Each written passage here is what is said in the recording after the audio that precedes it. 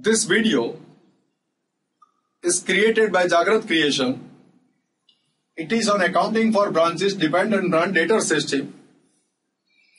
I wish to solve one sum here before you. Just observe the sum on the screen, which I wish to explain and solve. South Gujarat Trading Company of Surat has a branch at Balsar which sells goods for cash as well as on credit. Cash received from cash sales, cash received from debtors, income are to be remitted daily to head office. All branch expenses are directly paid by head office. But for petty disbursement, head office sends petty cash of ₹100 at the beginning of each month. At the beginning of each month, ₹100 are sent. So during a year, ₹1,200 are sent. Head office supplies goods to the branch at cost, but with a specific instruction to sell goods at 25% above the cost price. See, goods are sent at cost, with a specific instruction to sell them 25% above cost. Goods are not sent at an invoice price. Remember it. This is a sum wherein instruction is given to the branch to sell goods at 25% profit on cost. This is not a sum on invoice price. Remember it. Assuming that the branch has strictly followed this instruction, you are required to prepare branch account and the branch trading and profit and loss account for the year ended on 31st of March 2016.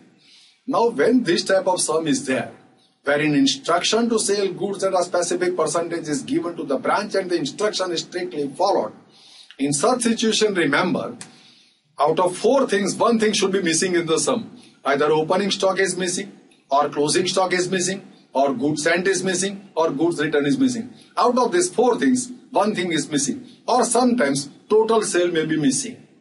Because when you can work out the profit, then any one of the 4 or 5 things that will be missing. That's an important point to be understood by the students. Stock register has been stolen away, and such value of closing stock is not available. As I told to you, you are told that in the sum itself. Now total sales, 1,20,800. This is the cash sales. On the basis of that, we can find out the credit sales. Remember. So now we have got the details of credit sales. We have got the details of closing debtors. So credit sales is available, closing debtors are available. And cash received from the debtors is available. What is missing? Opening balance of debtors is missing. That's an important point to be noticed by the students. Opening stock, goods sent, goods return, closing stock is missing. This is the instruction of 25% profit above cost is to be charged off when the goods are sold by branch. So on the basis of that, closing stock details are missing. That's an important point.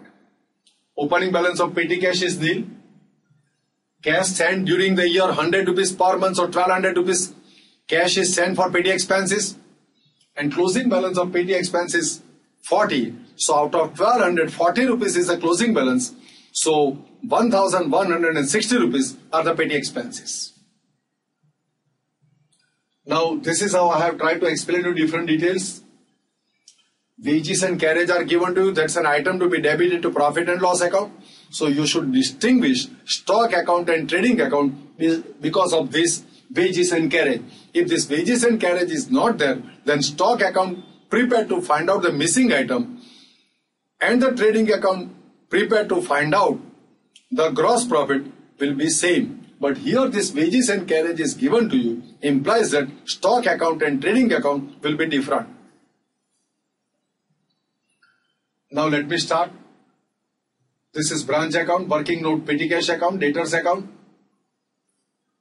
Head office supplies goods to the branch at cost with specific instruction to sell goods at 25% above cost. So I'm required. This is an instruction given. Then and then in such situation, you should always prepare stock account in a working note. So I have prepared stock account in a working note to find out the closing stock which is a missing item. That's an important point. Now let me start. Opening stock 8,000. Stock is sent to the branch at the beginning of their branch account debit to stock account. Same stock will appear in stock account in working note. Petty cash balance is 0. That I write in petty cash account nil. Goods sent to branch account debit to goods sent to branch account. All branch expenses are directly paid by HO. For petty disbursement, head office sends petty cash. Opening balance is 0. 100 rupees sent per month. So total petty cash sent 1200. So branch account debit to cash account, and in petty cash received from HO 1200 will be recorded. Now goods sent to branch account debit to goods sent to branch account, same will appear as purchases in stock accounts. Stock received, goods returned by branch account is to be credited for that, and this 4,000 is deducted from goods sent. So net goods available to the branch for selling is 1 lakh. Goods sent minus goods returned. Now total sales that I write in the stock account. Cash received from cash sales is remitted. So cash sales, that's a remittance. Cash account debit to branch account credit. Then total sales minus cash sales is equal to credit sales. That will be recorded in debtors account in a working note. Then comes goods returned by customer to the branch. So it's a sales return. Sales return is deducted from sales in stock account. And the sales return is also recorded in debtors account. Now, expenses paid by HO on behalf of branch account debit to cash account. Cash paid for payment of rent. Cash paid for payment of salary. Cash paid for payment of wages. Cash paid for payment of rent and taxes. Cash paid for advertisement. So branch account debit to cash account 10,000 are the expenses. Now, bad debt previously return of record. All incomes are remitted by branch to HO. Bad debt recovery is an income. So cash account debit to branch account credit. Cash collections from debtors, that will also appear in debtors account. Bad debt recovery is also remitted. Cash account debit to branch account credit. Bad debt recovery, income. Because income are also remitted. Bad debts recorded on the credit side of debtors account in working note. Discount allowed to debtor. Discount disallowed by the debtors. Discount disallowed will be recorded on the opposite side to discount allowed. So discount disallowed will be debited to debtors account. Closing balance of debtors, that is absorbed by head office. So debtors account debit to branch account, and same will be recorded as closing balance in a working note of debtors account. Petty cash closing balance, that will also appear in the petty cash account closing balance payment side. Receipt, payment, closing balance. And that petty cash is absorbed by the head office at the end of the year. So branch account is credited for that. Now, after recording this many details, separate goods at 25% above cost. So this is a net sales price.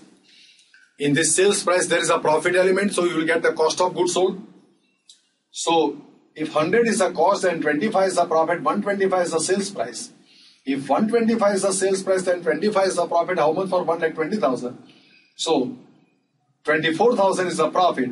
So I can deduct this 24,000 from 1,20,000 to find out the cost of goods sold.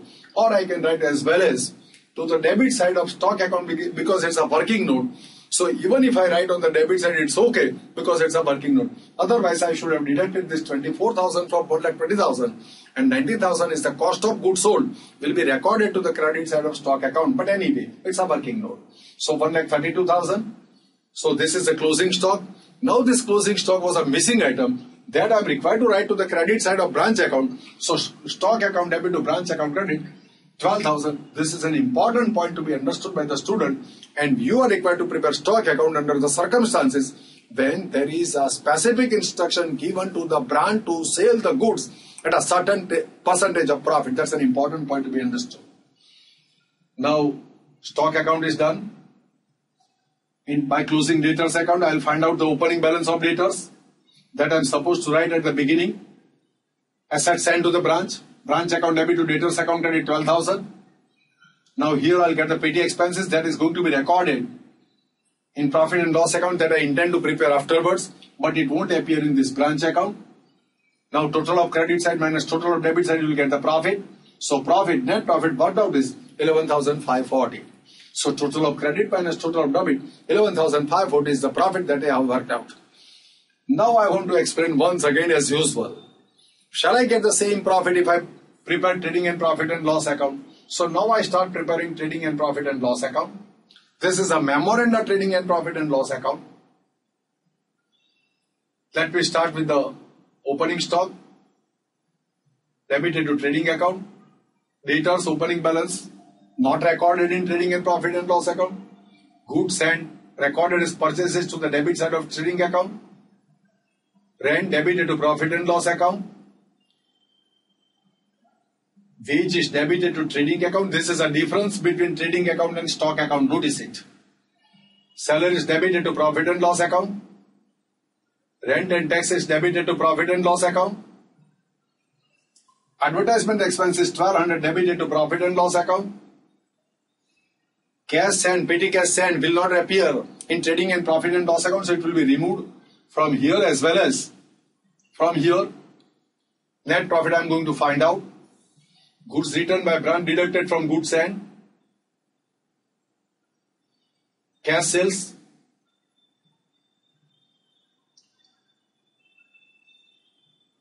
Credit sales and cash sales both together, total sales recorded to the credit side of trading account. Cash received from debtors cannot be recorded in trading and profit and loss account. Bad debt recovered is an income credited to profit and loss account. Closing stock will appear credit side of trading account. Closing balance of debtors cannot be recorded in trading and profit and loss account. Same way, petty cash closing balance also cannot be recorded in this trading and profit and loss account. Petty expenses debited to profit and loss account. Discount disallowed is an income credited to profit and loss account. Bad debts debited to profit and loss account. Sales return deducted from sales. So net sales is 1,20,000. Discount allowed debited to profit and loss account. Find the gross profit. The gross profit will be 23,400. Because of this wages, gross profit has become 23,400. That is transferred to the credit side of profit and loss account. Find out the net profit that works out to be 11,540. And here by preparing branch account also we have found out the profit to be 11,540. So this is how profit agreement is there under both the methods. So once again, I have tried to explain you this sum which has been calculated, which has been worked out under Debtors Method. I feel that you have followed all these things. Thanks to all of you.